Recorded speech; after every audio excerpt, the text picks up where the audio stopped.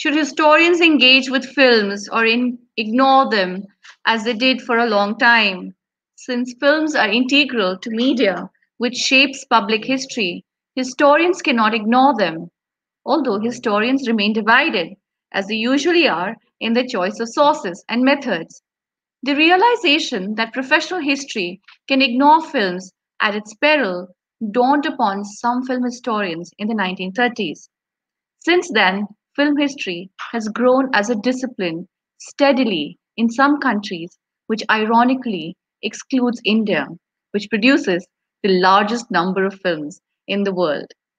This presentation with Professor Aniruddh Deshpande is about the possible questions and methods which historians must address in their engagement with film as history and source of history. Now, who is Professor Aniruddh Deshpande? Aniruddh Deshpande was actually a speaker with us, and I'm bringing him on board. Good evening, sir. How are you? Good evening. I'm fine. Thank you very much for having me again. All right, so wonderful to have you. So, Professor Aniruddh Deshpande is at the Department of History, Delhi University. He teaches not only modern and early modern Indian history, but also European history. He's also the author of a number of books, including The British Raj and its Indian Armed Forces, 1857 to 1939, which was published by OUP. His second book is on British military policy in India, 1900 to 1945, Colonial Constraints and Declining Power, and was published by Manohar. He's also the author of Class Power and Consciousness in Indian Cinema and Television. This was published by Primus in 2009. So there are other books, The First Line of Defense, Glorious 50 Years of the Border Security Force, BSF, there's Hope and Despair, Mutiny, Rebellion, and Death in India. And then, of course, the recently published and very interesting book, The Practice of History, Essays in Search of the New Past, which was published by Akar Books. So I think Dr. Razavi has insisted that everyone reads this book as well. Now, there are other things that he has done. There are academic papers, commentaries, reviews, and numerous articles since 1987 in journals and newspapers, such as the Indian Economic Review and Social History Review, so studies in history and economic EPW, and then of course there is Journal of Imperial and Commonwealth History, Contemporary India, book reviews, and lots of things are happening. He's also a commentator on India's only bilingual journal, Forward Press, dedicated to social justice.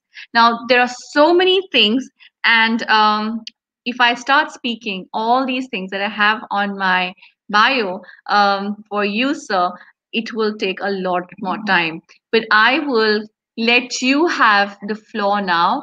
And shall we talk about history and cinema? What exactly is the relationship? How much time do I have, Shavita? So you How said much time 5 hours. are you giving? About an hour? So Okay, you said 5.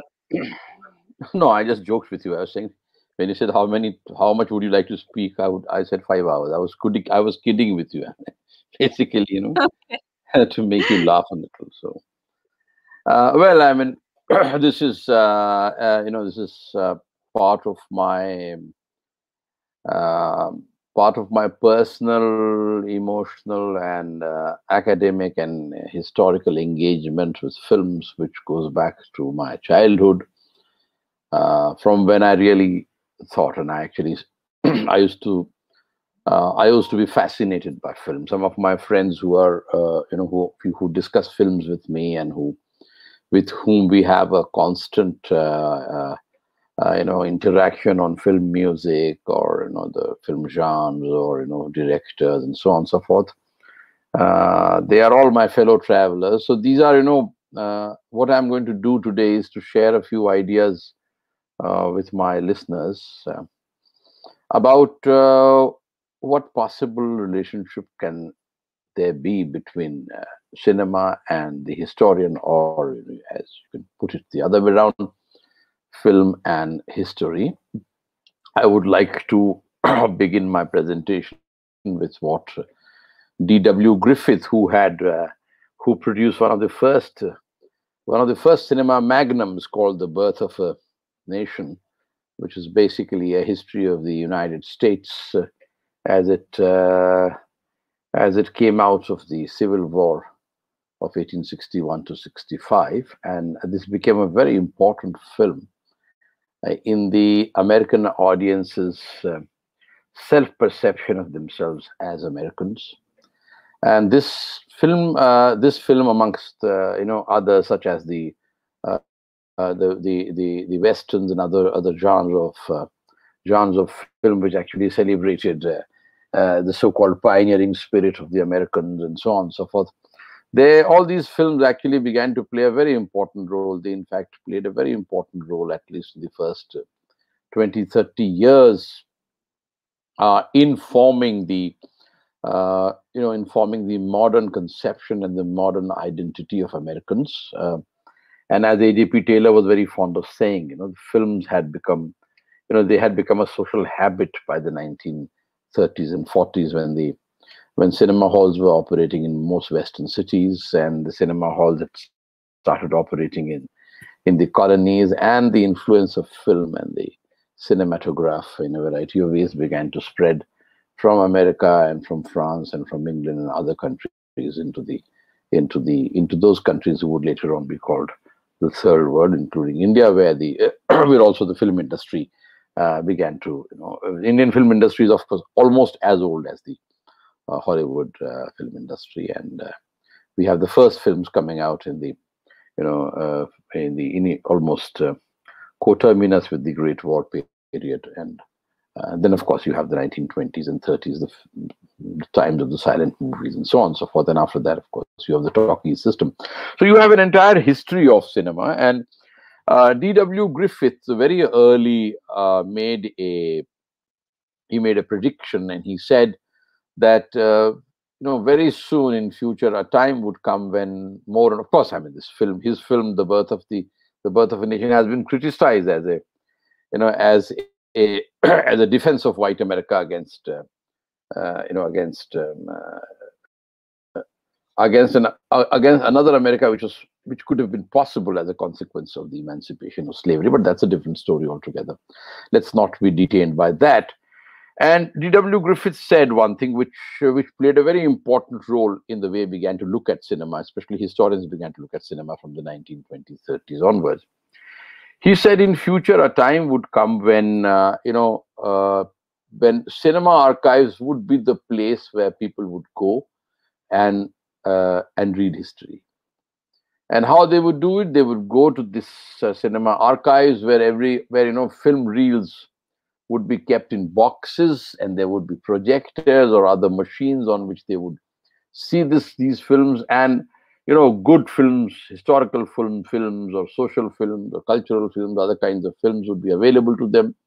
And instead of spending hours in libraries poring over books and articles and peer-reviewed journals and so on, these people would then watch a well-informed good film and be acquainted with history in a matter of 2 hours. For instance, I mean, he would the example which he quoted was, let's say, if somebody wanted to know the history of, let's say, the Napoleonic Wars or the Battle of Waterloo, all he would do would be to basically see a very good film, 2 or 3 films on the Battle of Waterloo, and be very well informed about, and very emotionally also informed about a very important, great historical event which shaped European and world history in some ways. So very early this prediction was made, and film appeared in the it began to emerge, especially in the interwar period, from, let's say, 1919 to 1939. Film emerged as a very important tool of not only of history, of showing people culture, showing them colonies, but it also emerged as a very important tool of state propaganda, which was used to great effect by fascist cinema, which developed after Mussolini came to power in Italy in 1922. And of course, we all know how fond his friend in Germany was of films, and how films were used by the Nazis on a very large scale too. to to propagate their ideology amongst the and brainwash the German people into into gaining their support for a very large genocidal war which was perpetrated on Europe by the Nazis from 1939 onward. So the impact of film was understood by a large number of people. Unfortunately, the way history had developed since the 19th century mm, was it started inveighing against the seriousness with which film ought to have been understood by the historians right from the beginning. Of course, to sum up, I mean, when I'll start summing up this presentation, I'll talk a little bit more about that. But right now, I would like to, I would like to, I mean, I have in my first slide, which I think you people can see. I have two positions on the film. The contemporary position is given by Robert Brent Toplin, who's a film historian, well-known film historian. He very clearly says that gone are the days when professional historians turned up their noses at suggestions that film sometimes should figure prominently in discussions about the past. And then you have another a very important, a methodological position on film taken by another film historian and a historian of ideas, Justin Smith, who says film history must embrace the interdisciplinary openness which has enlivened other branches of social history. Films never exist in isolation and are always related to the wider cultural output of an era. So now let me come to a model which I have which I have prepared for students and teachers who are interested in looking at cinema from a historian's perspective, from the perspective of the historian's craft and the historical method. So this is the triangulated model which I am presenting, triangulated model to understand the film. You'll find that on this model, you have on the top one point of the triangle makes up the filmmaker. Who's the filmmaker? The filmmaker is the director, the producer. There's a team. It is the filmmaker is the filmmaker comprises a team of people, a collaborative collective exercise which produces a commodity. In the same way as a factory produces a commodity, or in the same way as a printer produces a book in which the writer, the printer, the publisher, they are all together. Similarly, filmmaking is an industry. So we talk about the film industry simply because the film industry produces a commodity. And this commodity is called cinema or film or documentaries or whatever you may prefer to call it, you may videos or whatever. So who are the filmmakers? The filmmakers are film directors, producers, script writers, screenplay writers, costume designers, financiers, media analysts, advertisers, film distributors, cinema hall owners, and so on and so forth. This is an entire structure which produces a commodity. At the other end, and there is an interaction between this process which produces the commodity, and the consumer of the commodity. And who is the consumer of the commodity? The consumer of the commodity is the audience. The question which we ask of the audience is, why does the audience like or dislike a film? And in this, we talk about what is called the emotional quotient of films. If audiences love a film, why? If audiences flock to the theater to see a film many times, and through interviews and through newspaper reports and so on, we come to know.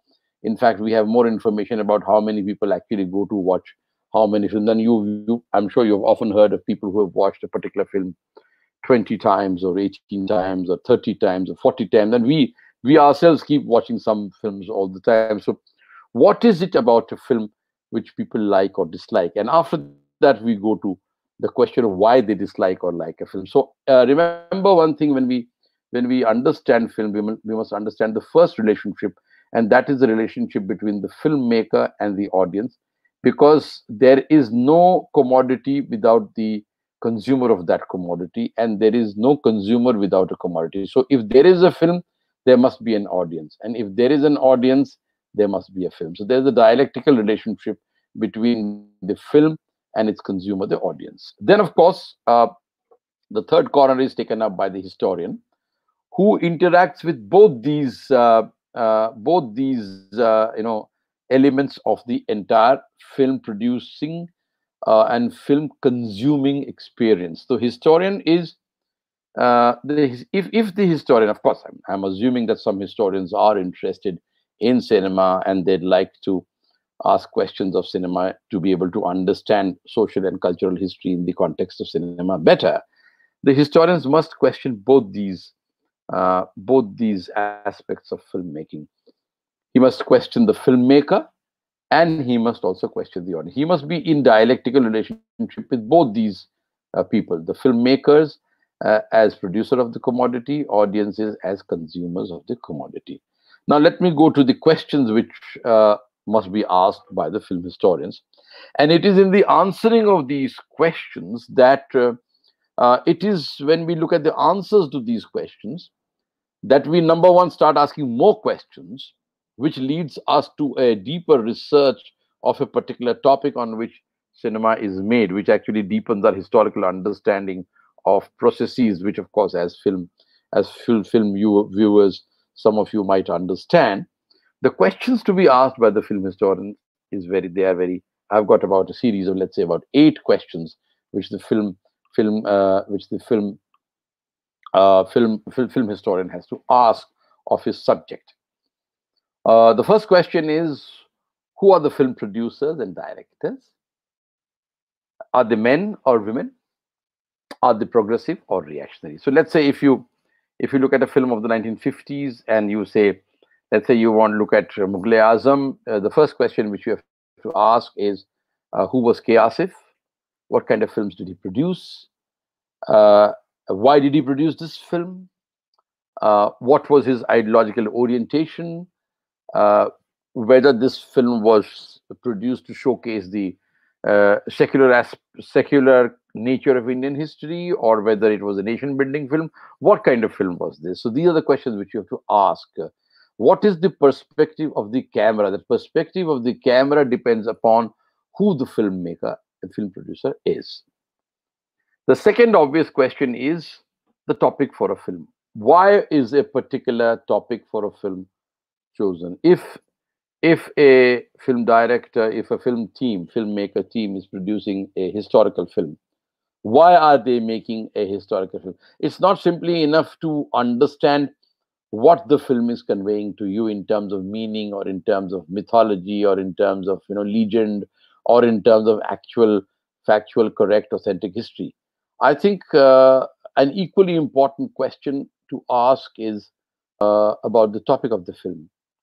Why is that film being made at a particular time when it is being made? It is the kind of question which we expect our research students to ask when they begin their research degrees. I mean, people come and ask me, students.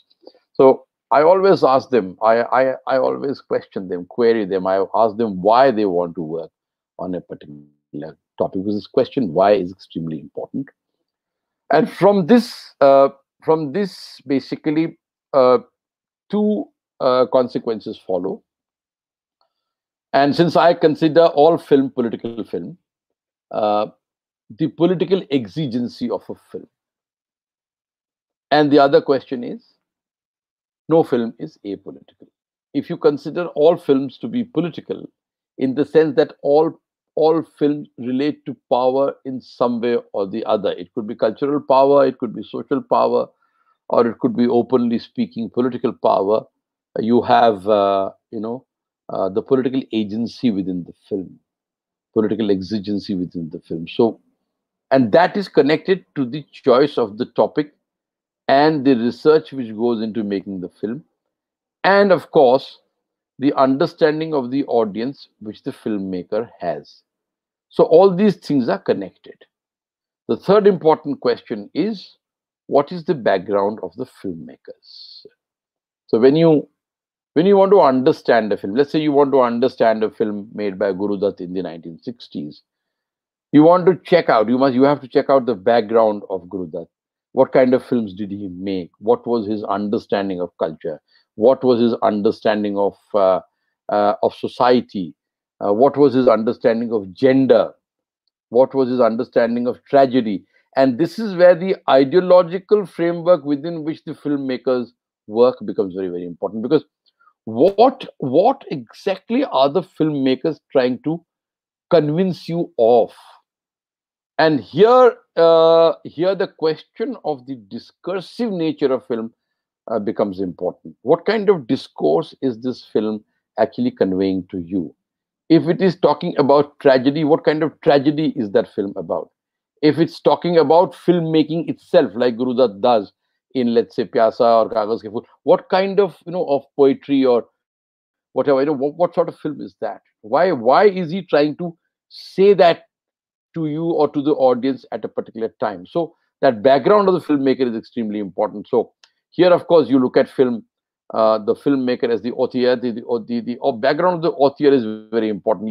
If you look at Satyajit Ray, or you look at Shyam Benegal, or you look at Mrinal Sen, or you look at any other, or Francis Ford Coppola, or you look at Martin Scorsese, you have to go into their background. So the film historian has to do a fair amount of research to understand the psychology of the filmmaker, the socioeconomic background of the filmmaker, his training as a filmmaker, what kind of methods does he employ, and so on and so forth, to be able to develop a comprehensive understanding of cinema. And then, of course, what kind of films comprise their genre?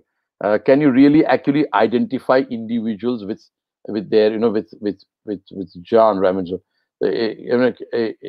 do authors belong to a particular genre of filmmaking? So if you really talk about Martin Scorsese, for instance, who's one of my favorite filmmakers, Martin Scorsese is a master of crime films. So why does he do that? What message do his crime films have for people, and so on and so forth? So, and is that the only if that's the only genre of film he has made? Why has he made that kind of genre his forte, and so on and so forth? These are the questions which the film historian has to ask to be able to make sense of film. Fourth, what is the aim of the filmmaker? Is it mass, escapist entertainment? Is it educative, or is it political? Fifth, is the film a feature film, or historical, or documentary, or reportage? Why has the film been made? And if the film is a period historical, why is the period historical being made at a particular given time? For instance, if you have a film on, let's say, Rani Lakshmibai made today, or if you have, let's say, about 10, 12, 13 years ago, you had a series of 4 or 5 important films which came out on Bhagat Singh. Why did suddenly, 3 or 4 filmmakers think of making a film on Bhagat Singh? What was it at that? What was so important? What was so important of the historical of about the historical developments which were happening in India at that time, let's say 15, 16 years ago, or 12, 13, 14 years ago, when it was important for Bhagat Singh movies to be made. So if you really want to look at, let's say you look at the Bhagat Singh movie, Bhagat Singh film as a typical genre film which is produced periodically in Hindi cinema, then you'll have to compare Bhagat Singh movies of the 1960s, maybe if there was a film produced in the 80s, or you have the film produced in the 2000s. You really have to go through these films to see whether what kind of change in the imagery of Bhagat Singh has taken place. How do these different films interpret Bhagat Singh differently? What is the relationship between the interpretation offered to the audiences of Bhagat Singh, and what readings do we have on him, or what his actual historical record is, and so on and so forth. So why has the film been made, and what is the purpose of making that film? That's extremely important. These are extremely important theoretical and methodological questions which the filmmaker has to answer. Then the sixth question is very important: who is the script writer of the film? Because without script, there is no film, unless, of course, you're talking of silent films, which also have a script, which also have a script which is basically silent, but it has a story which is silent. But without script, there's no film. So all good films usually have good scripts. Who is the script writer of the film? Let's say if the script writer of a film is somebody like Vijay Tendulkar, or scriptwriter of somebody, a scriptwriter for a film, let's say, Salim Javed. What kind of scriptwriters are these people? What sort of scripts do they write?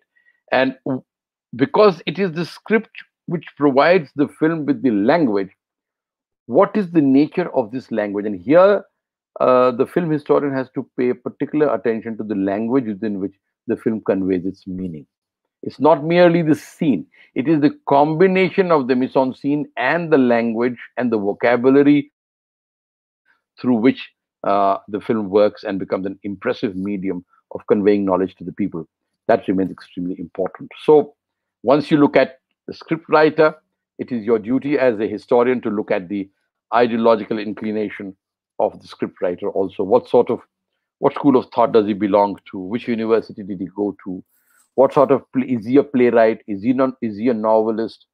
If he's a novelist, what kind of novels has he written? If he's a playwright, what sort of plays is he known for? What kind of controversies have happened, around his scripts and his plays earlier, and so on and so forth. So these are things which you have to. Has he been associated with theater, for that matter? Is he a is he primarily a theater script writer? Is that a film adaptation of a theater script? So these are things which you have to, which the film historian also has to concern himself with. Now, if the film is a historical film, which is, let's say, period set costume drama or biopic for that matter, are historians involved as subject experts in its making? If they are, what is their historical viewpoint? What kind of historians are involved in the making of a historical film, which could be a period set costume drama or a biopic? And then you have to see whether these historians are known for particular ideological inclinations, whether these historians are known as credible historians within the community of historians, whether these historians are, whether they are known for producing legends and fake histories in the name of history, and so on and so forth. And you have to begin the analysis of the historical film by this understanding. Finally, you have the eighth question, according to which you must see whether the film is based on a work of history or historical fiction or novel, and if that is so, what is the nature of these texts? So, if it's based on a novel, it is the job of the historian to go through the novel and see whether the essence of the novel is reproduced in cinema. Because, see, nothing can be an exact reproduction of a particular text, but if the truth of a particular situation, or if the narrative is a truthful account, not an exact account, but the truthful account of what might have transpired between individuals, or what might have happened to a person's life, then you can really appreciate that film as a true historical movie. Anyway, from there you go on to what often film historians and film analysts talk about, and that is reading the film. How should the historian relate to film, and how do you read the film? In fact, there are many ways of reading a film. I have chosen four for the students who are possibly listening into this program. One, the historian can see the film as a historical source. And here you can use feature films, documentaries, and the historical film as well as a historical source, number one. Because these are minds are very impressionable. Audiences often start believing what they watch on the screen. Audiences get taken in completely by feature films. They also feature films, especially feature films which resonate with their own cultural values and their social values, and so on. Audiences can be influenced by documentaries, documentaries are a very powerful media for conveying histories of things, of people, commodities, histories of countries, and so on. And now you have the internet flooded with documentaries of hundreds of kinds which people watch, and I would say some of those documents are very good. In fact, some of those documents are much better. Documentaries are much better, and they tell stories of certain countries in a condensed form much better than many books, actually, many textbooks and other books end up doing. So, in this case, the footage is used by the historian to support his generalizations based on archival and other research. So, he uses the film as another tool in the same way as he uses, let's say, sociology or data or economics or geography or archaeology and so on. So he uses or photographs or other such visual evidence which he may have. He uses film as a basically as a kind of tool to illuminate the point which he makes in his classroom or in his books and so on and so forth. Two, the historian can see the film as representative of an ideological position. So here, of course, if you look at, let's say, from the feminist perspective, it films emerge as representatives of the male gaze. From the political perspective, films emerge as hegemonic, as symbols, as commodities which promote cultural, social, and political hegemony of the ruling classes. Films may be openly, subtly, or crassly nationalist, or films could be counter hegemonic, as in the new wave parallel cinema or the cinema of neorealism, which began to gain ground after the end of fascist cinema in 1945. So you have the resurgence of realistic cinema from the late 40s, early 50s onwards, and of course you have Indian filmmakers who fall into this category. For those realistic filmmakers with people like Mrinal Sen or people like Satyajit Ray and so on and so forth, who departed from the fantasy of Bollywood, consciously took a decision to prepare to make films which reflected the realities of the countries to which they belonged.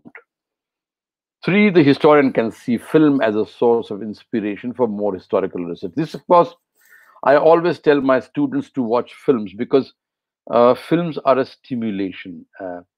If you take a good documentary, or if you take a good feature film also, or if you take a good biopic, or anything which looks at a very important, let's say, debate or a historical event or a historical controversy which happened, let's say, 40 years, 50 years ago, and you have good newspaper coverage covered in the film, and you have footage of people being interviewed then and people being interviewed now and so on and so forth.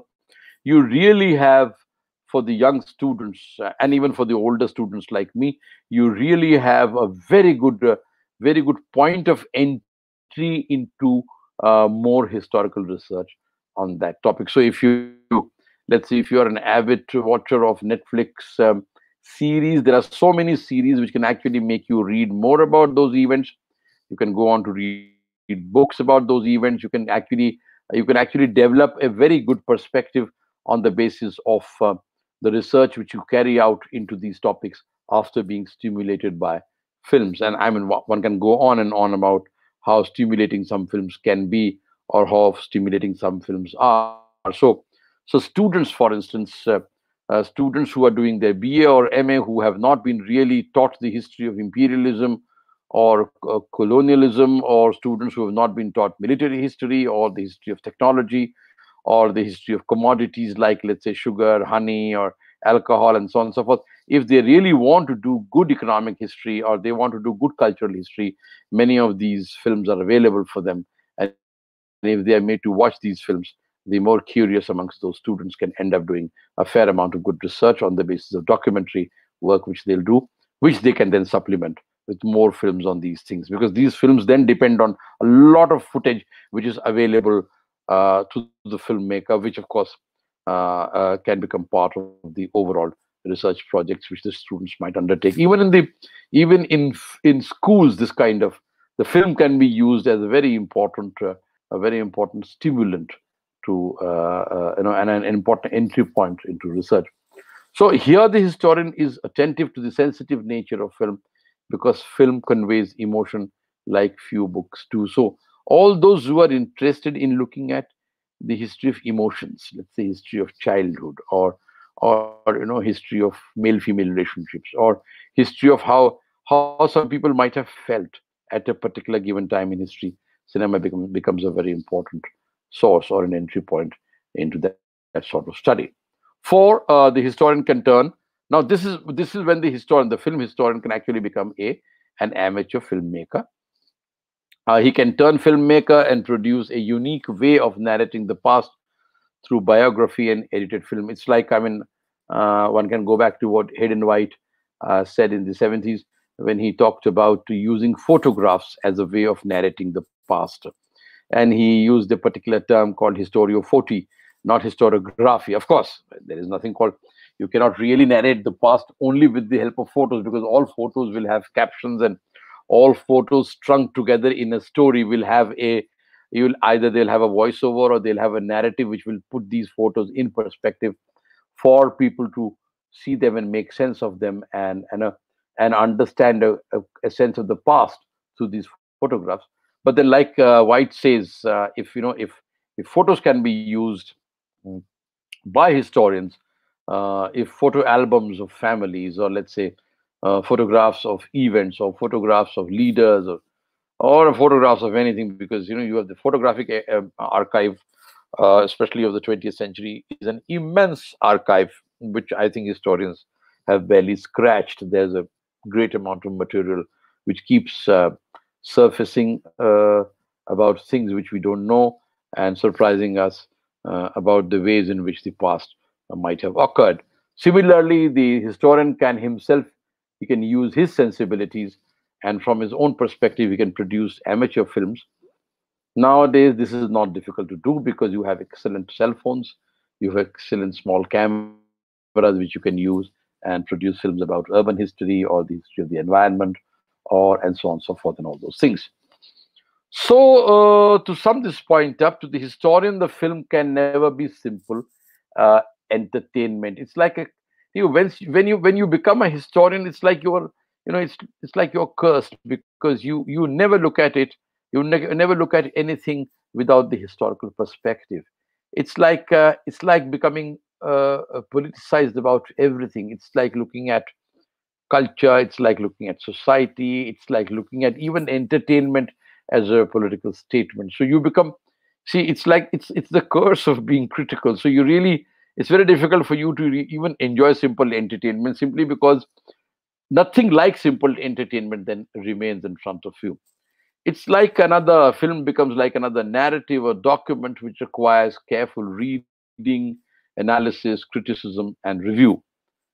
How does it revise a historian's perspective on the key issues of his subject? That becomes a very important question. Now, does it deepen the understanding of historical events, causation, and process which forms the core of history as a subject?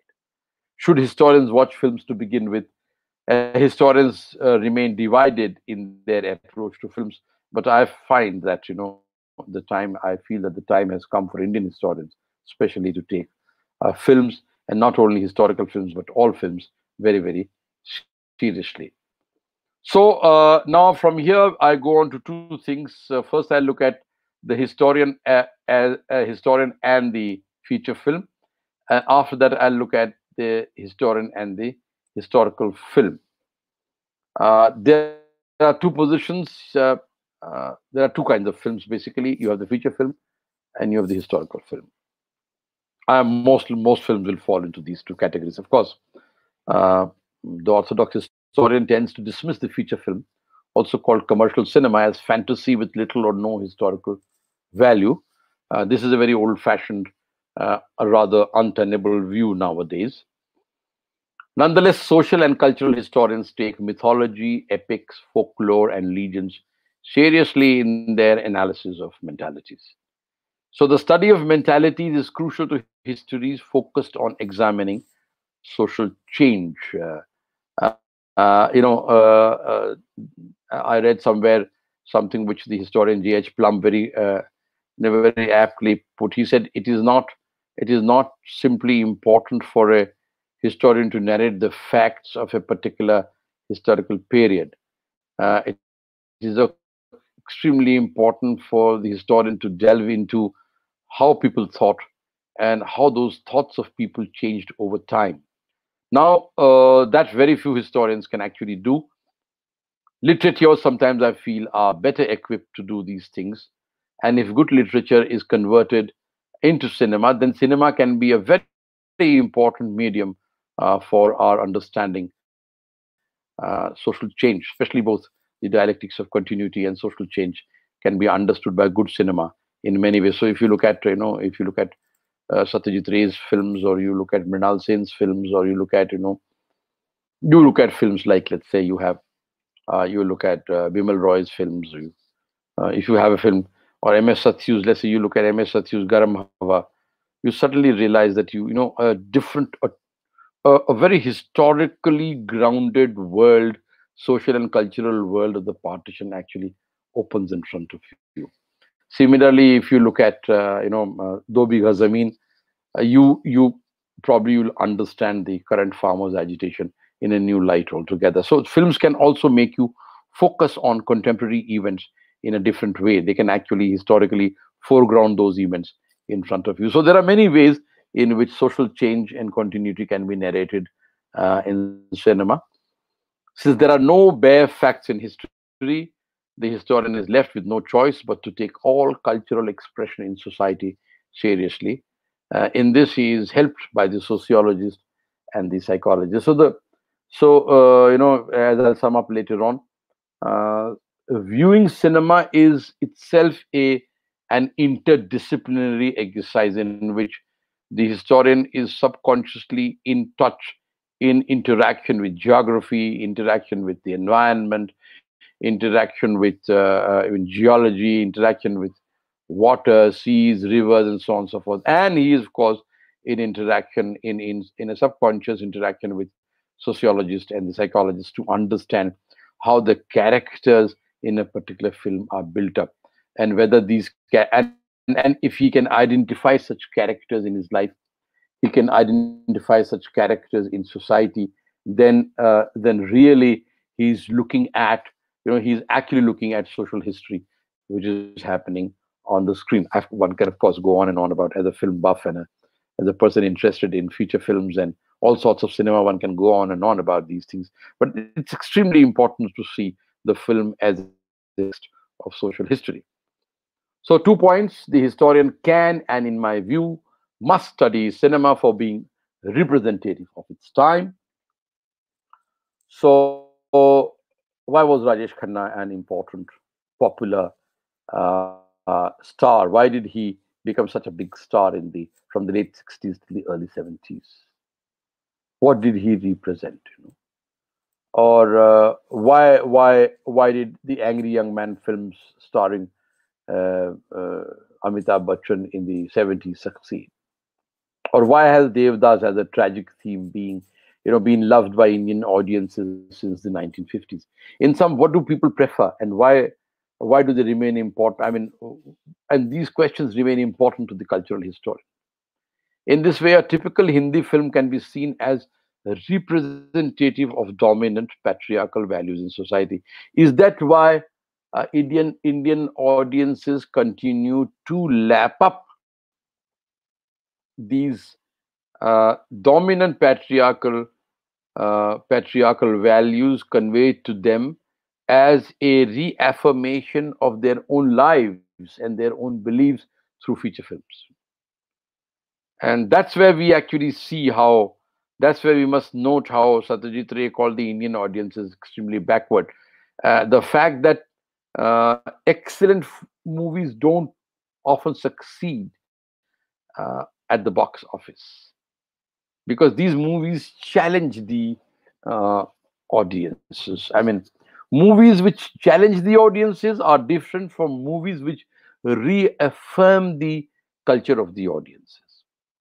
If audiences love films which reaffirm their culture, which reaffirm the identities with which people have grown up, have become habitual since their childhood, then what is it about these films? What do they convey? The meanings.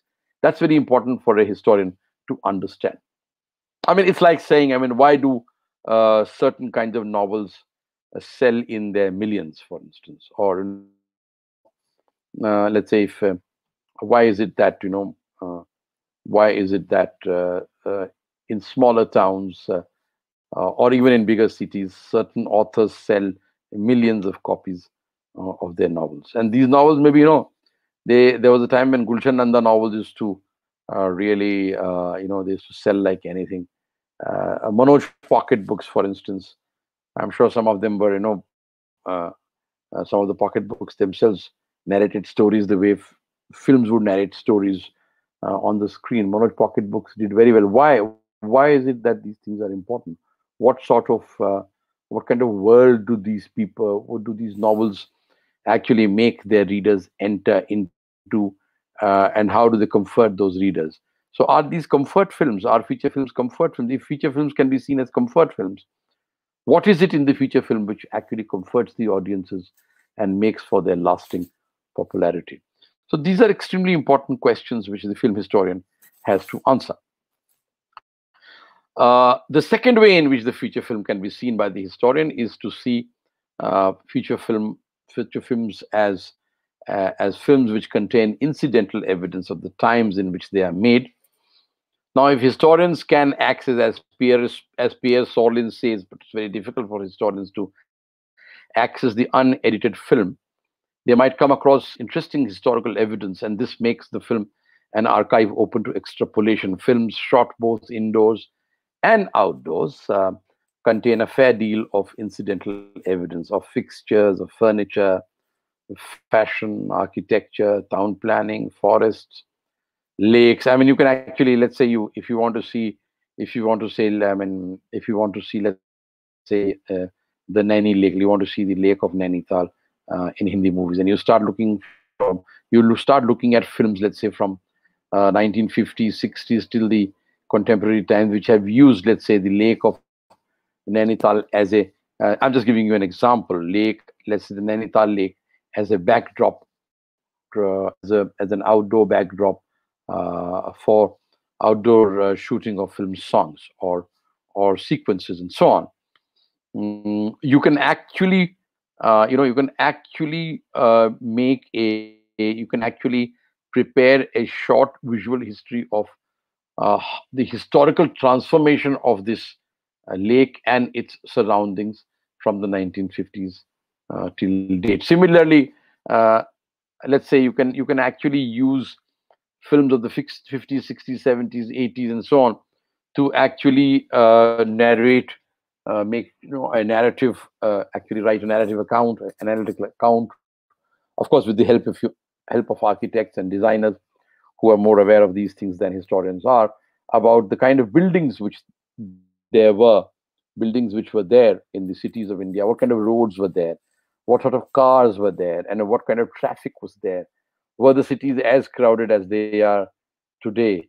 Were they cleaner than how they are today? What was the condition of the garbage in the cities before plastic? Were there as many animals on the streets even in those days as there are today? So these are things, toys, food, celebrations.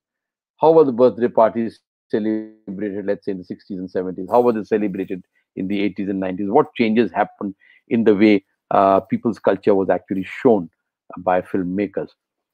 Weapons, tools, and so on. So, therefore, the feature film remains important to the cultural and social historian, in two main ways: film as mentality and film as incidental evidence.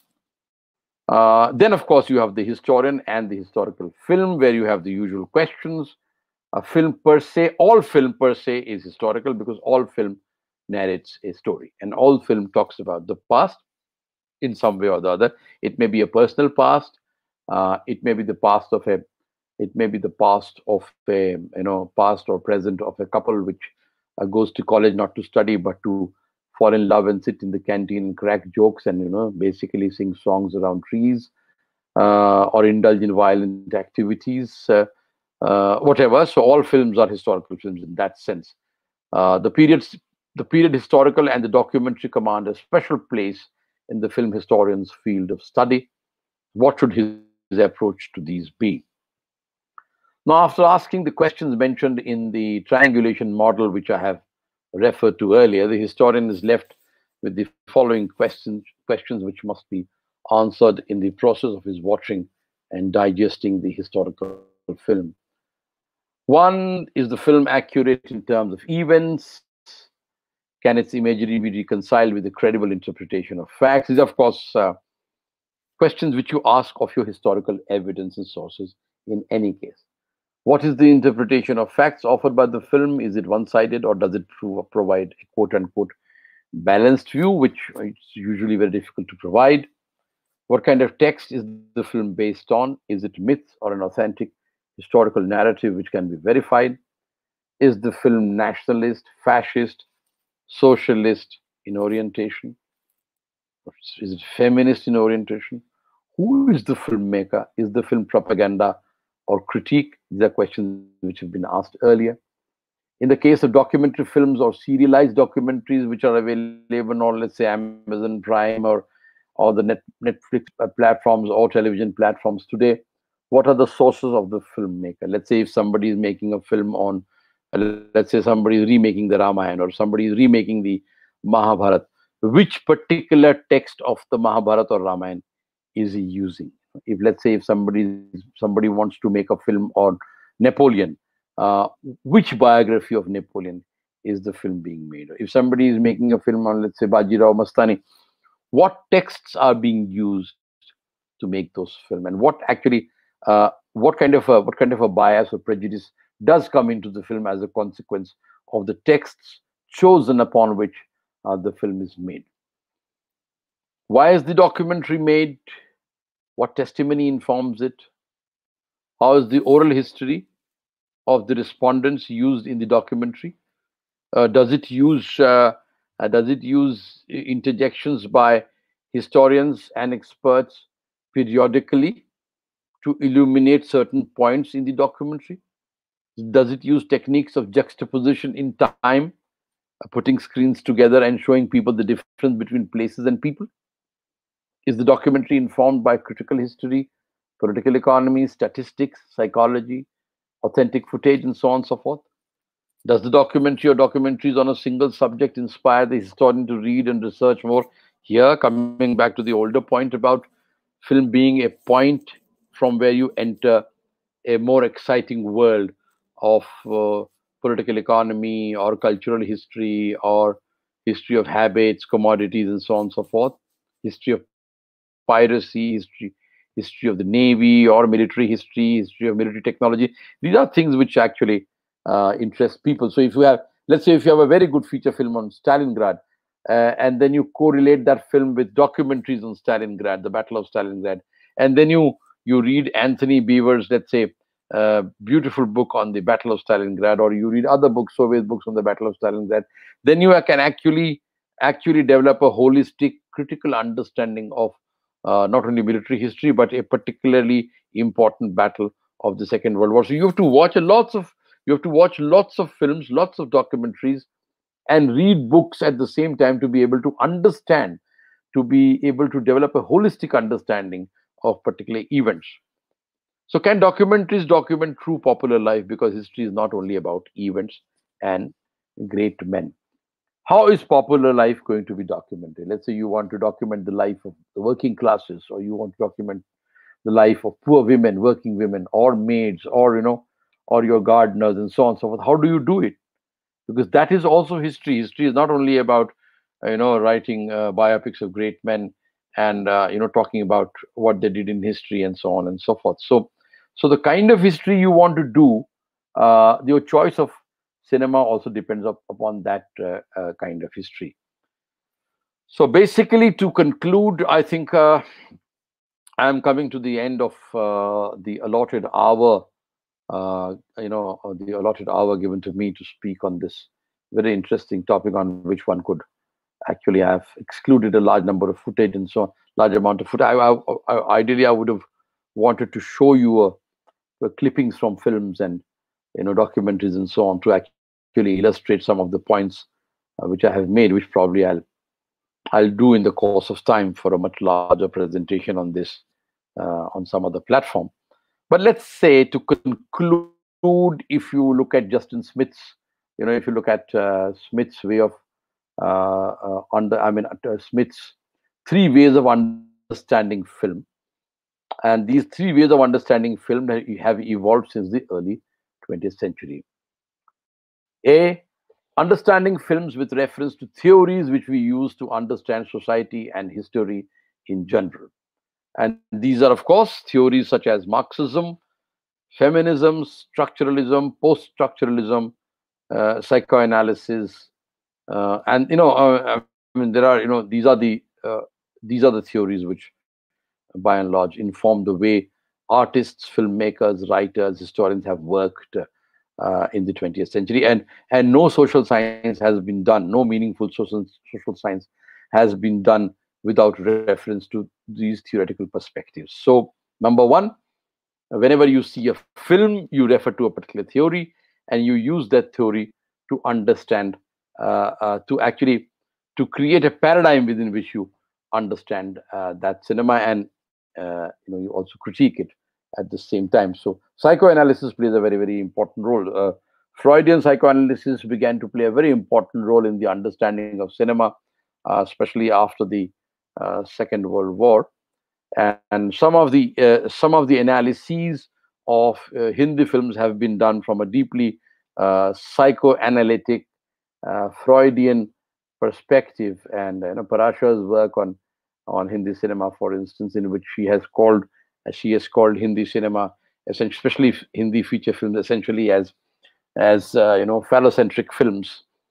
Uh, are and she's used the entire vocabulary and entire conceptual all the conceptual categories created by Freud, things like Oedipal complex and so on and so forth, to understand the relationships, intra family relationships, which are actually displayed on the screen by the social Indian social film, the feature film. It's a very interesting analysis. If you people can look up Parasha's work on Hindi cinema, and the impact of even Freudian psychoanalysis on the understanding of film. So that's only one way. Of course, you have Marxism and feminism. Of course, feminism has played a very important role in deconstructing cinema as male gaze, the camera as a voyeur, as basically a camera as an instrument of male voyeurism. And this is not merely with respect to porn and other films which actually commodify women, but this is with respect to films which you and me might consider, very normal entertainment and so on and so forth. B, understanding film via literary and cultural studies approaches. In these approaches, films are analyzed as a genre, particular type of films, the crime genre, the political documentary, humor, period historical, Holocaust films, war films, or films understood as auteur films. So famous and popular film directors, let's say Satyajit Ray or Mrinal Sen or Bimal Roy or Gurudat or Shyam Benegal for that matter, or Govind Nihalani in India, or it could be Francis Ford Coppola, or you could be Bernardo Bertolucci, it could be Martin Scorsese, or other famous directors who are known for producing certain. These are the auteur filmmakers, and these are the auteurs, the famous popular film directors who make particular kinds of. They're famous for making particular kinds of movies. So you understand them like this.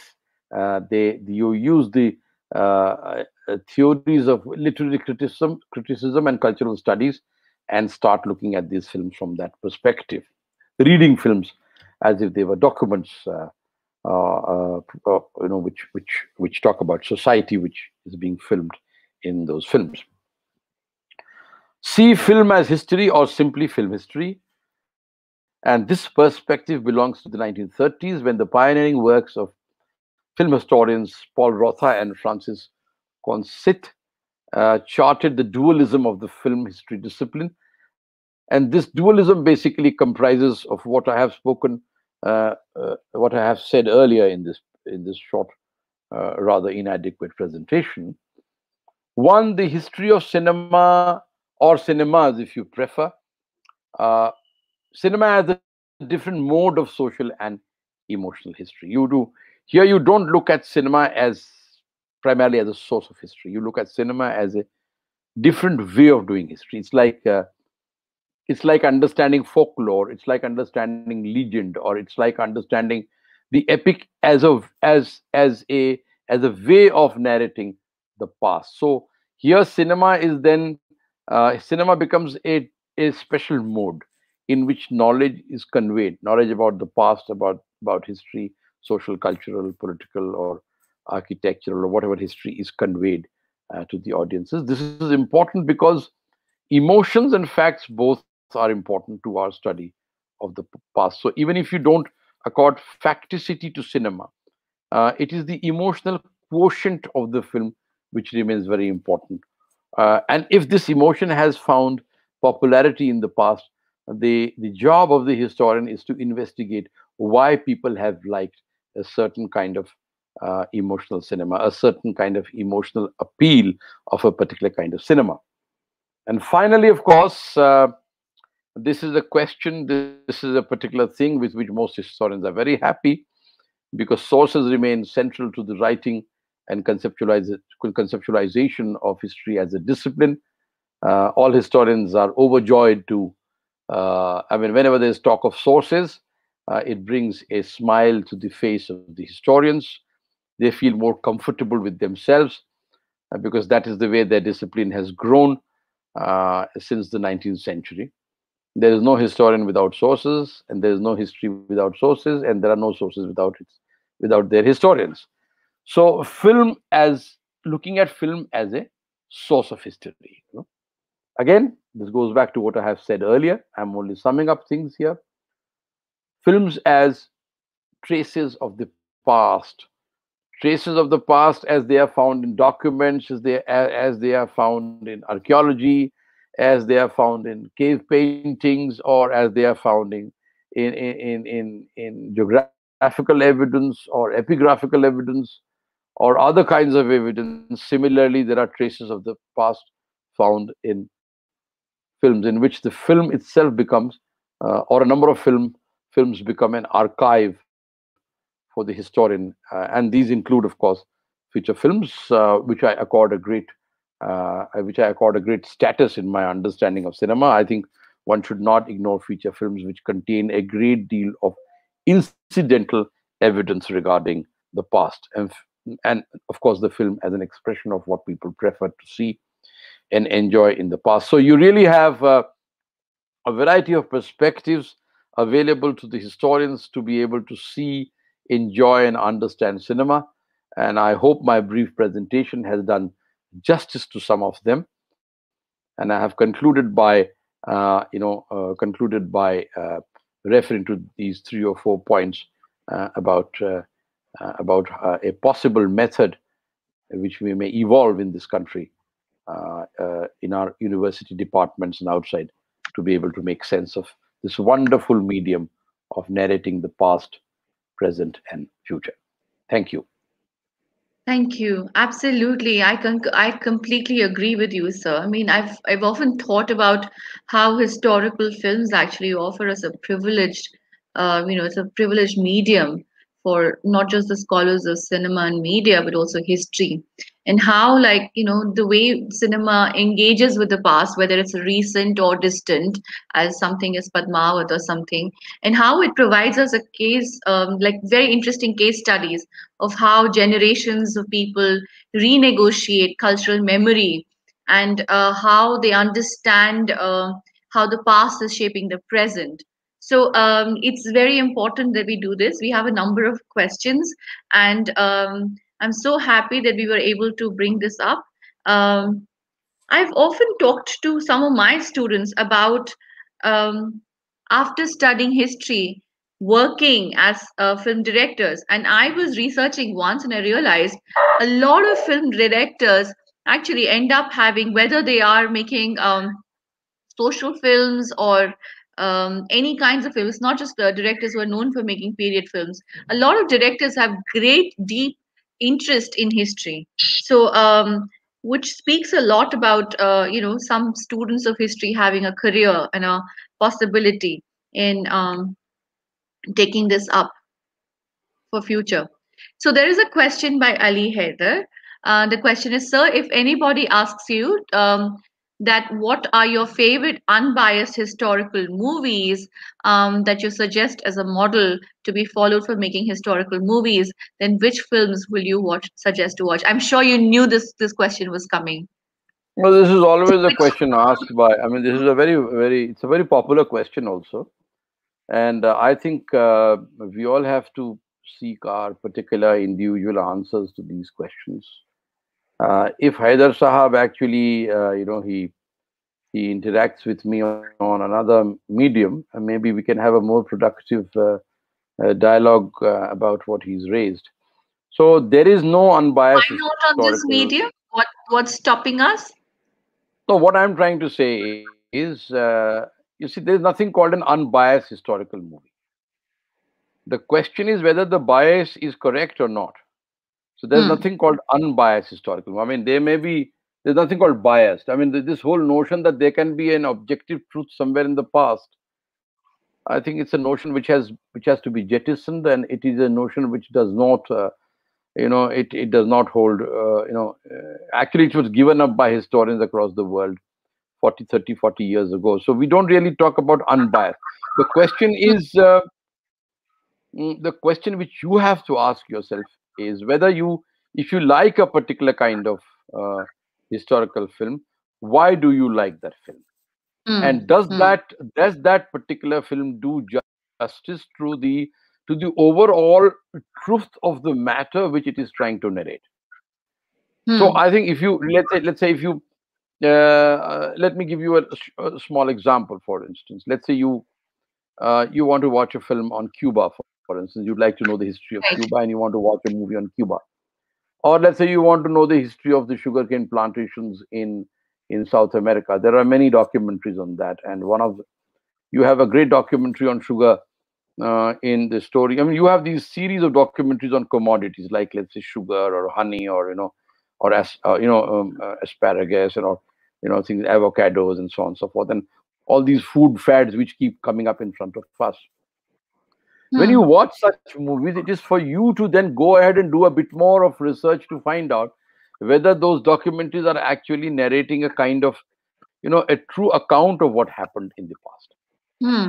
not facticity. It is the approximation of truth which is more important.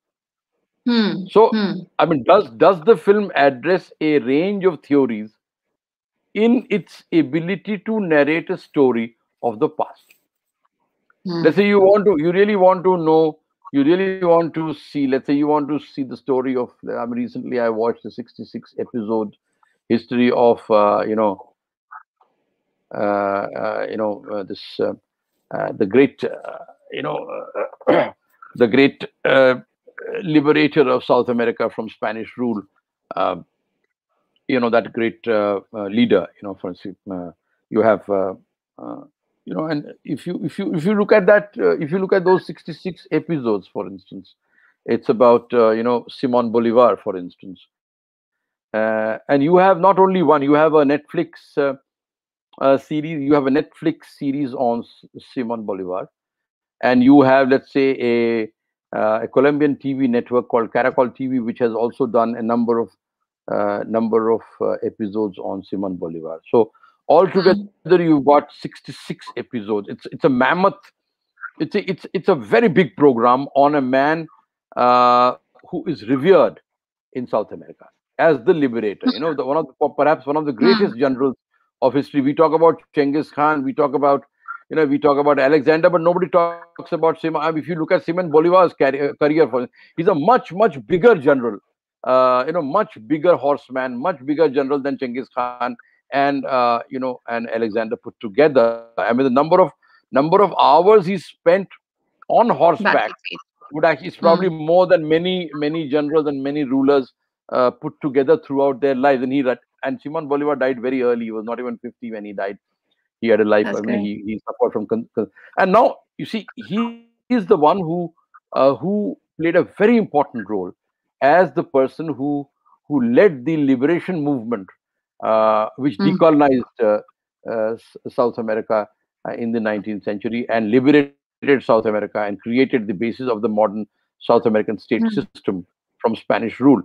So you must, after you've seen this, you must go to the books and see whether these series are actually true to the facts of Simon Bolin. Are they narrating a true story? The question is not of details. I mean, a character may be created here or a character may be created there that you also create. I mean, I'm sure a historian writing about medieval India might create a couple of characters. I mean, a couple of characters may have been created by Abul Fazal or somebody who wrote about his experiences, and these characters then come and start playing an important role in your own narrative and so on and so forth. Those things keep happening. The bigger question which I am addressing to Ali Haider Sahab is, uh, you know, you have to yourself go and study and research and judge uh, the amount of bias in a historical film. And despite that bias, if that film is worth watching, and whether that film itself encourages you to investigate that bias. Hmm. So you can read and find out. There is no harm in being biased. The question is to confront your own bias. That is more Hmm. important. No, I think this whole notion that there is some objective history out there which needs to be rescued from bias or from interpretation, that notion is a very old-fashioned notion, and it doesn't hold true nowadays. There are interpretations, and without interpretations, there is no history. Some interpretations are more credible than other interpretations simply because Right. they are done by honest people, they are done by honest researchers whose motives are politically far better and far clearer than the motives of mischief makers who want to falsify history and use and abuse history for their political purposes. That much you should be able to understand. So I I think think the either next question by Mirza Hasnain is sort of related. Don't you think that documentary is better graphical source for historian than movies? Can you suggest some great documentaries based on history? So this is very similar, and I think you did mention about Simon Bolivar. So I believe that's a series of That's documentaries. one series which you can watch. I mean, I think it's a series which you relish, and then you read Gabriel Garcia Marquez's last novel, The General in His Labyrinth. I mean, Marquez is one of my favorite authors, and Marquez is a deeply historical. His thinking is deeply historical. Absolutely. So if you read the Latin American authors like Marquez or Maria Vargas Llosa or Isabel Allende, you really realize that how deeply historical and how deeply anti-colonial their thought is. Which is very difficult. I mean, that kind of writing is very difficult, very different from the kind of writing which you find in many other parts of the world. Similarly, with the African writers, for instance, they are deeply anti-racist, they are deeply anti-colonial, and they are far less influenced by their colonial masters and their languages than the writers in this part of the world are. And of course, I may be wrong, but that is what my reading usually leads me to believe. There are good documentaries and there are bad documentaries. Similarly, there are good movies and there are bad movies. Right. So, if you want me to suggest good documentaries in India, I think you can watch. I mean, there are some very good documentaries which have been produced in the last 20, 30 years. I think one very good documentary filmmaker in India is Anand Patwardhan, who makes excellent Hmm. documentaries based on genuine footage and authentic information, and who's very critical and very sensitive. So maybe if you Ram Ke Naam, if you want to watch that, or similarly at that around the same time you had Kamal Hassan produced that book, make that film Hey Ram. You can watch that. That's a good film. It's part documentary, part feature film. So there are many such films. You have Rakesh Sharma's Final Solution. Of course, the title is borrowed from the genocidal plans of the Nazis regarding the destruction of the Jews in the concentration camps. But there are there are two or three documentaries which I have recently watched, which are very good. There's one documentary which I keep watching, which I think is excellent. It is by Claude Lanzmann, who was a French documentary maker who made it in the 1970s. It is considered one of the biggest and greatest documentaries ever made on the Holocaust. And this is Shoah, which basically in Hebrew means Beautiful. the great destruction. And it's an 8-hour long Yes. documentary. And And remarkably, the documentary shows there is no footage of Auschwitz or Auschwitz, Birkenau, or the concentration camps in this documentary.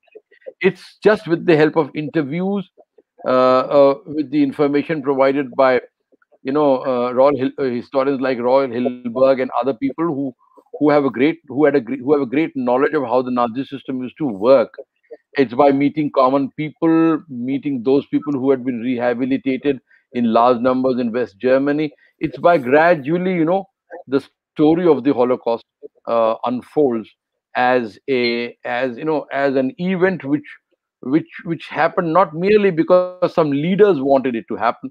It happened because of a certain civilizational malaise which had crept into European civilization, especially German, Polish, East European, and French Hmm. civilizations as a consequence of cultural and educational anti-Semitism, which developed over 300-400 years and was cultivated by the Christian rulers of these countries. So that's one documentary.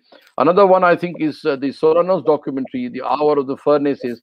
It's in three parts, narrates the entire history. Soranos was the person who actually coined the term third cinema, which he said this is not auteur cinema, this is not Hollywood. This is third cinema. Third cinema is about the cinema of struggling people. Third cinema is the cinema about the oppressed. Third cinema is the cinema about the struggles against imperialism, colonialism. It's a cinema which documents the history, lives, and struggles of the working people of the world. That's the third cinema. It's a cinema about women, struggling women who do not want to become victims anymore, who want to become agents in history. So Sorano's a three-part magnum documentary, Hour of the Furnaces, I think, is an excellent documentary in which you can actually see a very condensed, well-informed history of imperialism, colonialism, neo-colonialism, and the possible ways out of this conundrum in the context of Argentine history. So these are very good documentaries, and of course, if you look up Netflix, there are so many documentaries. Recently, I saw a documentary about the thalidomide children, which features Harold Evans, who died, Hmm. recently. Not in and Harold Evans was one of the best journalists of the uh, post-war period, and how much work he did for the thalidomide children. And you have young Harold Evans, and you have the older Harold Evans, who's constantly talking in this documentary. And this is about, how this is about the pharma companies, for instance, or you have the documentaries of Michael Moore, for instance, which are very critical and very well informed. So the documentary genre, which is done very critically, which is based on authentic footage, which is based on facts, which is done on reading and research, is a very, very good way of approaching the past and learning history and teaching history to the students. Only, of course, if the powers that be allow you to do that. I saw Anil Right. Joshi's So name in on the the same, yeah. yes, in the same, same strand, I think we were talking about Bombay films. So why are the most period films from Bombay film industry made on historical themes? They're so ahistorical. Once, when I put this question to certain prominent filmmakers like Sham Benegal and Govind Nilhani, the answer I got was, "We are making films as entertainment and not as historical documentary." Your comment here. Well, I mean, Govind Nihalani he's not really a historical filmmaker, but he makes social films which are historically very relevant. I don't think he made Akrosh for entertainment alone. So he is doing injustice to his own. If he said that to Nadeem, then he actually did an injustice to his own craft. Sham Benegal has made a few historical movies, which apparently didn't do very well at the box office. So, but this is the usual question, usual answer which you get, because they know that Indian audiences are historically ill-informed. They're very emotional, and they are driven by prejudices and biases. And these prejudices are extremely important to reproduce these prejudices and ultra nationalist and nationalist histories, which are loved by audiences, as Ray says in one of his interviews, are extremely who are reactionary and who are extremely psychologically backward, and whoever uh, who basically become mobs very quickly. So these are the sort of people you can't really trust good history to these sorts of people who are not going to appreciate that in any case. And of course, then if you're in Bollywood, money becomes very very important. And what better Right. way to make money than convert legend into history and then just write a disclaimer saying that this is based on legend, not on history, and then let loose on the mobs who come out screaming and baying for blood and for revenge and so on and so forth.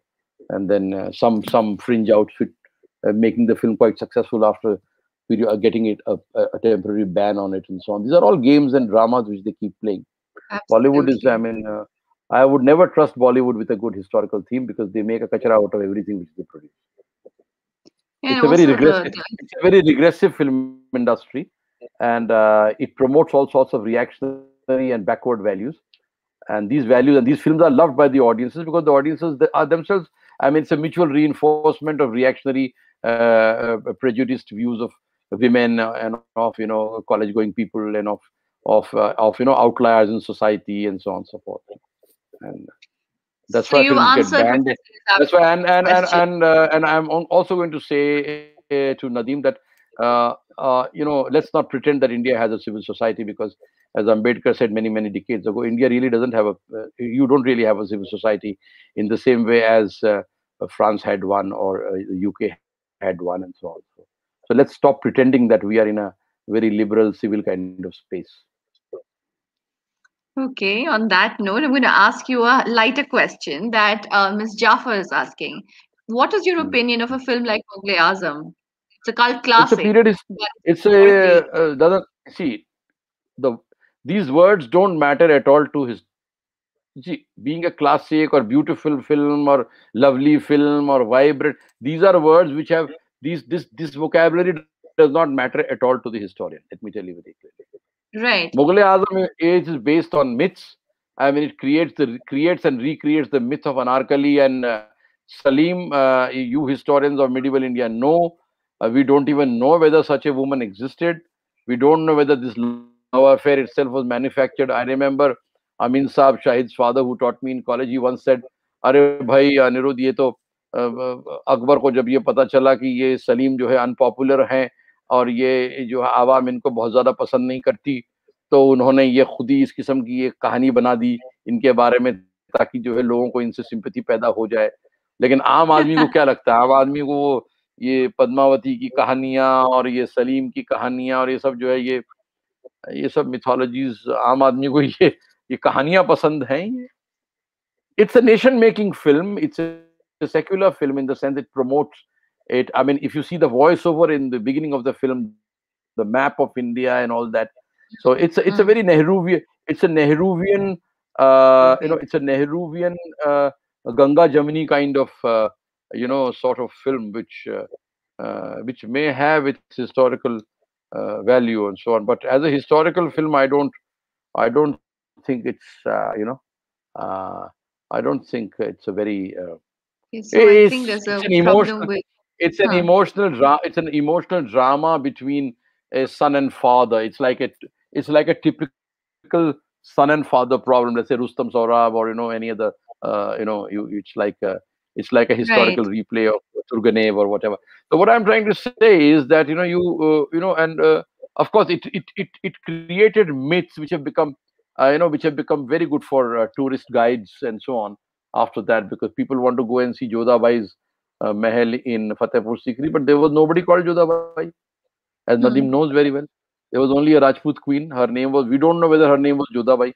We don't know. We have no idea.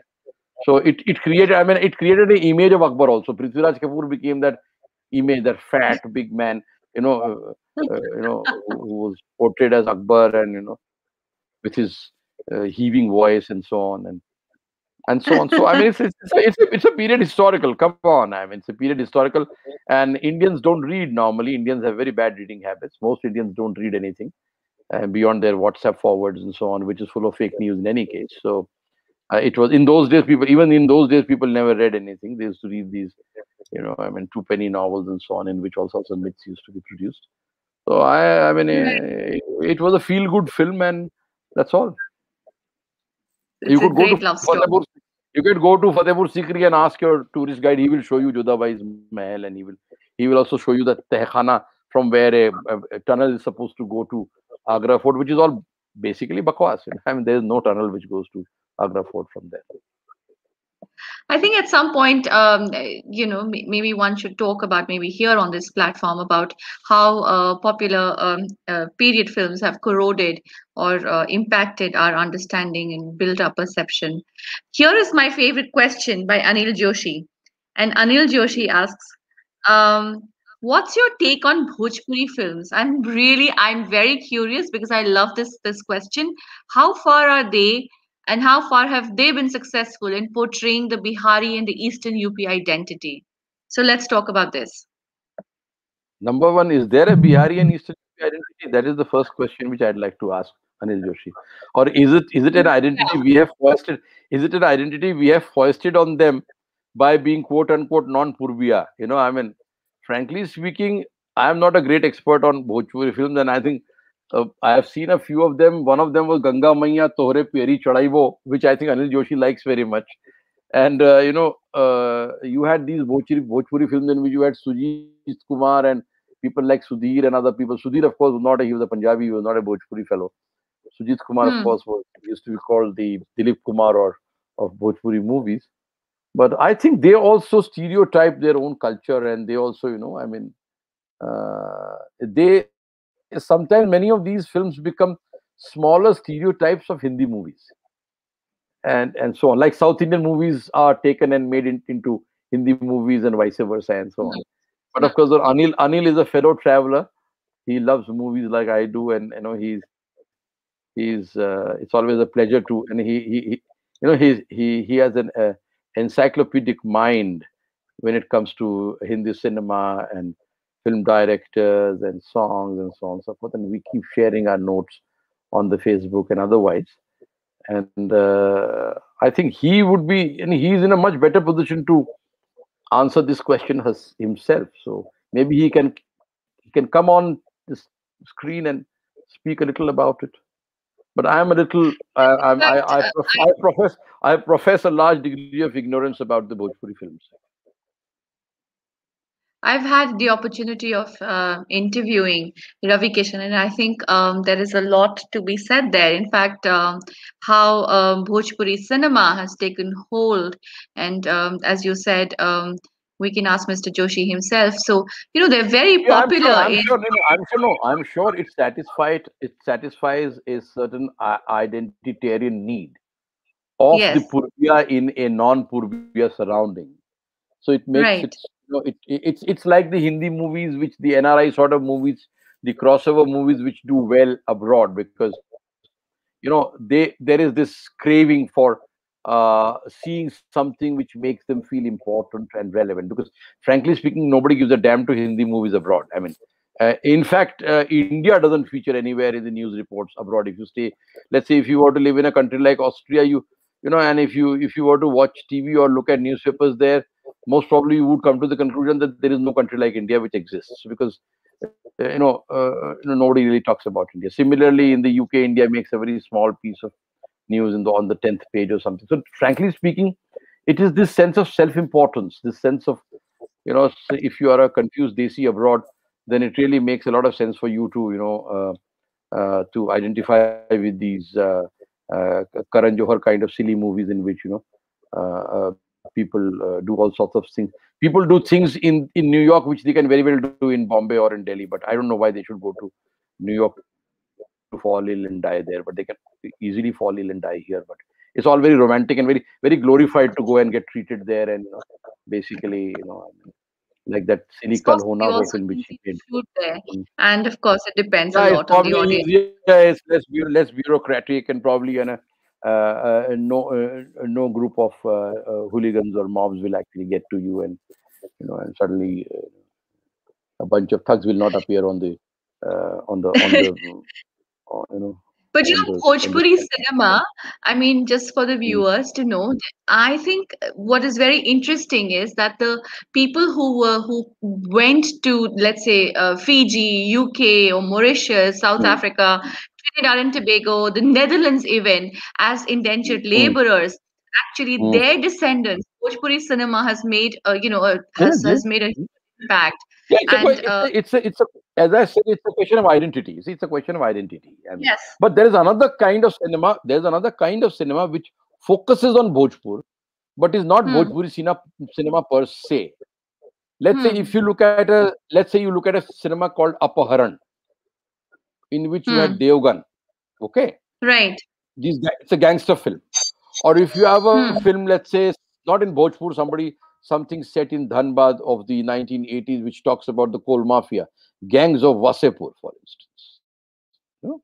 Or if you look at an earlier film produced by Prakash Jha many years ago, it's a film called Damul, which was based on intercaste warfare in the Bhojpur regions, when there were the red armies were there were these leftist armies which were clashing with the Ranveer Sena, and those are senas were fighting with each other. So that's a different kind of. Or you have the mountain man, for instance, this Maji mountain man, in which you had you have that kind of background given to you. And these are films which focus on things like caste oppression, agrarian Hmm. oppression, things. They focus on the realities of feudalism, caste feudalism, realities of oppression, of rape and of murder and of the violence being perpetrated on people. So when you look at those films, those are films about Bihar and parts of Bihar, which may be Bhojpur or other parts of Bihar for that matter, but they are not exactly, you cannot slot them into quote unquote Bhojpuri cinema per se, which gives you a certain kind of song and dance sequence and gives you a certain identity of the Bhojpuri, which a Bhojpuri person in Delhi might like to identify with, simply because he cannot access that cultural milieu here. He feels an outsider. So these are two different things altogether. Great. So we have absolutely no time, but I think we must take this one last question by Dr. Lakshmikant Mishra. He says, does cinema actually provide any source for writing history, as films themselves are based on historical or social incidents with lots of imagination? So I think you've touched upon this in Yeah, a of course. bunch I of. mean, one other thing. I mean, I just want to focus on that word imagination. No historian works without imagination. All history, all written history is also, in one way or the other, imagined history. Otherwise, you would have no narrative. All narratives are products of the imagination of the past, which goes on in the historian's mind. The question is whether that imagined past does justice to the truth of the past or not. That is the question. Not to be afraid of imagination. ये जो notion आता है ना कि वो factual होना चाहिए, image, आप फैक्ट्स क्या होते हैं, मतलब फैक्ट्स तो जब तक इंटरप्रिटेशन में नहीं होंगे, एक कहानी में नहीं होंगे, एक इमेजिनेशन में नहीं होंगे, उन फैक्ट्स का मतलब ही कुछ नहीं है. पास्ट तो है नहीं ना. You can not go back into Akbar's times और सिमोन बोलीवार्स टाइम्स, और you can not go back into Pandit Nehru's times. I mean you, वो जब आप पास्ट रिक्रिएट करेंगे, जब उसके बारे में लिखेंगे, तो you will use literary language. You will use, as my one of my mentors in JNU, Professor Sabyasachi Bhattacharya, who died a few years ago, used to say to me in class, used to say, Aniruddh, we should learn, historians should learn how to write learned prose.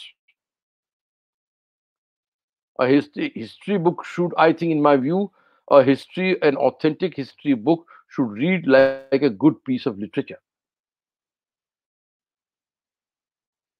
In the same way as a good piece of literature should convey a very good sense of history. Similarly, a good economics book also should read like a piece of literature. I mean, why should it be dry, and why should it put off somebody who's interested in the subject? So this whole notion that lot of imagination, there is no history without a lot of imagination. There is no human being without imagination. The only thing which differentiates you from animals is not intelligence but imagination. And Einstein used to say that imagination is superior to intelligence.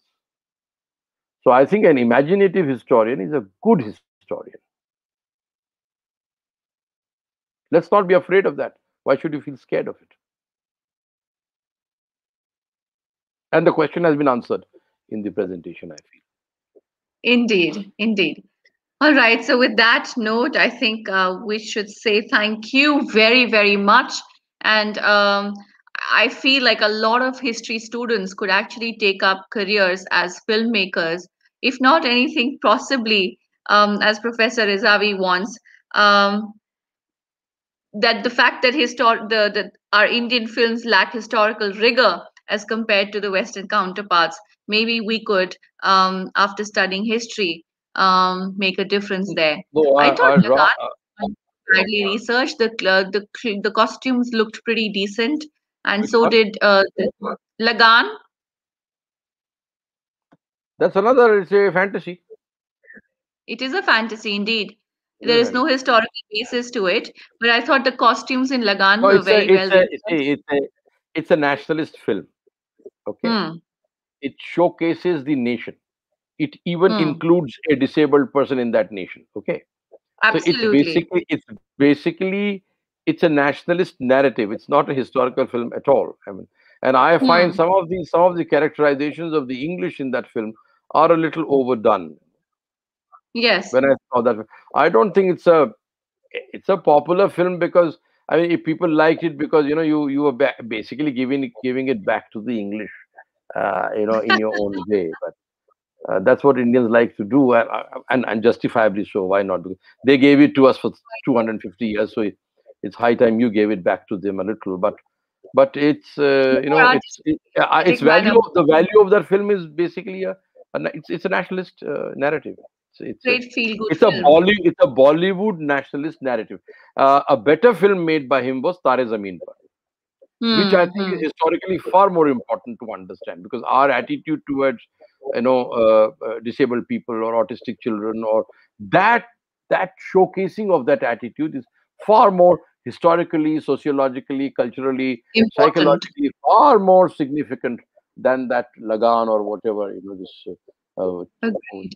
film they had made. This in which these guys go and they blow up a radio station or something. I don't know what. Basanti, Rang De Basanti. That was a horrible film. Oh, Uh, yeah, of course. it's the sort of film which encourages vigilante action and so on. That's fantasy basically. It's It is it's it's indeed. it's the sort of middle class vigilante action against a systemic problem which doesn't really work. I mean, in any case, middle class people don't go into real radio stations and do those things. They don't have the guts to do it. That's more of a fantasy. But I mean, this Tare Zameen Par, I think, was a much better. It's a much better film, and it has deeper historical value in our understanding of our society and its attitude towards a certain section of the marginalized people. Hmm. Hmm. Great. So I think another session is much needed for this because we need to delve into the subgenres and the cultural implications and the revisions that one has to look at when studying a So, topic like this. see, I'd rather that. I mean, as Nadeem, said, instead of looking at Bollywood for careers because it's very difficult to find careers for honest, good people in Bollywood, which is like any other industry. It has nepotism and all sorts of problems and so on. Instead of looking at Bollywood as career opportunities, I feel our young students, especially those who are doing, universities should offer more film history, cinema history courses, which they don't do. There should be more practical seminars on cinema and history, of course, with a lot of reading and you have to read. It's not easy because reading sociology is not easy. Reading psychology is not easy. These are very tough things to read. It's not, and it'll also help them read sources in a different way altogether. You really get into the psyche of the person who actually produces a particular kind of historical source. A historical source is not, it's a human being which has produced that source. So you can't really understand that source unless you go behind that source and try to understand the mentality of the human being who has produced that source. So this will actually equip our students to understand social, cultural, and intellectual history in a better way, in a more competent way than reading dry histories of these pasts, which they keep reproducing in their unoriginal MPhils and PhDs. So, and they can become amateur filmmakers. I think amateur filmmaking has a great, it has a great, future as an independent, an independent initiative taken by students, because they can bring their sensibility as a historian Yes. into their cell phones, which they can use, let's say, to document migrant laborers or working classes or their own domestic helps or animals or environment or whatever. I mean, lots of things too. You have to be careful because filming can be quite unsafe in some places. So mind that. So, but they Okay, can do so that. one last question, even though we have very, like, literally no time. I would like to know your take on war drama like Hakikat, because you have written a lot on this topic. So It's a maybe, national, it's a nationalist film, and it's a film which talks about a battle which very few Indians know about. And it's a nationalist film. It's a nationalist war film with the trappings of all the trappings of nationalist cinema in it, and it could not be otherwise. hmm, The point is, they made a film on the Battle of Chushul. Okay, hmm, on Razangla Chushul. This is that battle. Okay, uh, but no Indian filmmaker could make a film on what happened in the Northeast, where the Indian army and the Indian civil administration was completely routed by the fear of the Chinese invasion. hmm, You see, these two theaters of war, the war took place in two theaters, the Eastern Theater and the Northern Theater, right? In Ladakh, the Battle of Chushul Razangla is a good battle which the Indian army fought. You have a very, very bad looking and rather, you know, rather lonely and, I would say rather pathetic sort of uh, obelisk raised to Major Shaitan Singh in that area. When you go towards the Pangong, so you pass that, and hmm, the tourist taxi walas don't even stop there for people to have a look at that place. hmm, hmm, And I remember going there in 2009. I had gone there, and thankfully the army had taken care of me because somebody in the army knew me. And our driver was just about to race past it because we spent the night in Razangla, and he was racing, and I said, what is this? He said, this is some, yahan koi nahi rukta hai. So I said, nahi nahi, hum rukenge. Then I realized it is the memorial of Major Shaitan Shaitan Singh. Singh, and that's the place where the Razangla Chushul battle took place. So we don't even know how to. I mean, we are a country which, I mean, leave alone critically analyzing defeats. I think we don't even know how to celebrate our victories properly. Hmm, hmm, So poor is our so poor is our historical sensibility, and so overwhelming is the need to conform to nationalist narratives all the time. So scared we are of being critical about our own recent past as historians. hmm. So I would like to see a Bollywood filmmaker make a film on the Northeast during the Chinese War. Right. That's when I will say that you can actually make a war film. I mean, you can never make a war film in this country like the Americans have made war films about Vietnam. Agreed. You Agreed. see, if you look at a beautiful film made by the German filmmaker Josef Wilsmeyer, I think in 1993. It's a film called, it has a simple name, it's called Stalingrad. That's the film, that's the sort of film you can never make here.